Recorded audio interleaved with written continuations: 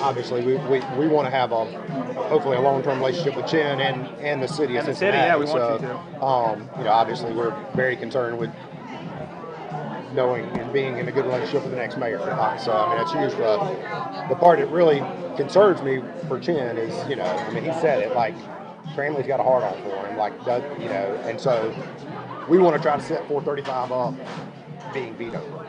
And that's kind of because this deal is going to happen long before that.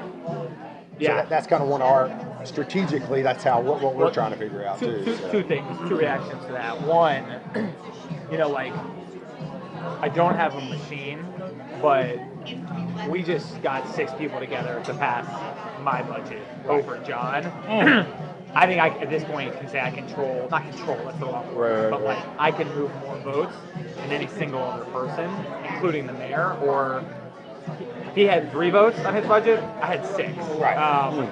The other issue is just honestly being realistic. I mean, he can be a short, prickly, petty little pain in the ass sometimes, but I have a very good relationship with John. We had lunch together yesterday. He won't give a shit.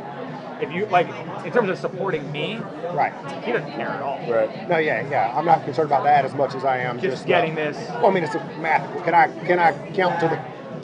How do I get to the votes where it doesn't matter what his opinion? Like if it's going to get him the development agreement, whether he jumps up and down in his office and stomps his feet, we never want that to be. Like we will do everything in our power to smooth things over with him and get him on our side. But we're just saying, if you need to, we got a plan. I mean, don't let him hold anyone hostage either.